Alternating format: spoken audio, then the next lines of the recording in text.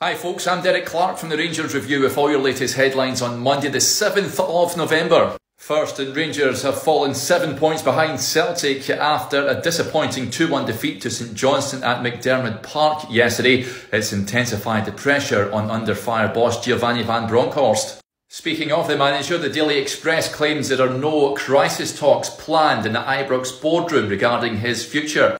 Well, it hasn't stopped the bookies from suggesting who could replace Van Bronckhorst as manager. Betfair has Steven Gerrard as 2-1 favourite to take over, with Michael Beale just behind at 4-1. The Rangers AGM will take place on Tuesday, December the 6th, with shareholders given location details next Monday. And congratulations to the Rangers women's team who've reached the Sky Sports Cup final after a 4-0 win over Spartans yesterday.